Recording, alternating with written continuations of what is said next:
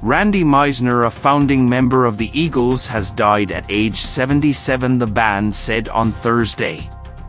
Meisner died on Wednesday night in Los Angeles of complications from chronic obstructive pulmonary disease. The Eagles said in a statement the bassist, called the sweetest man in the music business by his former bandmate Don Felder, added high harmonies to such favorites as Take It Easy and The Best of My Love, and stepped out front for the waltz-time ballad Take It to the Limit.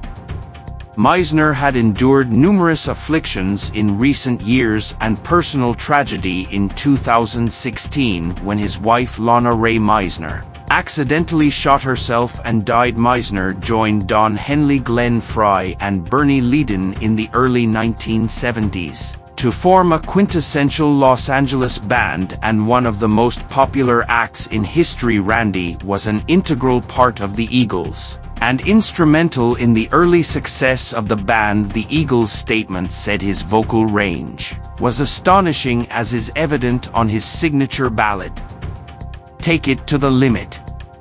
Evolving from country rock to hard rock, the Eagles turned out a run of hit singles and albums over the next decade, starting with Take It Easy and continuing with Desperado, Hotel California, and Life in the Fast Lane, among others. Although chastised by many critics as slick and superficial, the Eagles released two of the most popular albums of all time, Hotel California and their greatest hits 1971 to 1975.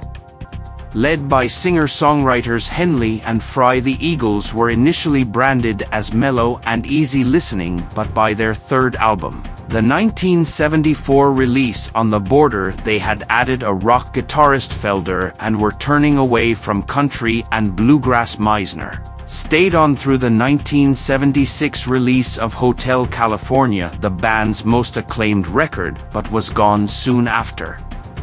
So guys, we hope you enjoyed this video, and if you enjoyed this video, please subscribe our channel and don't forget to press bell icon for latest updates.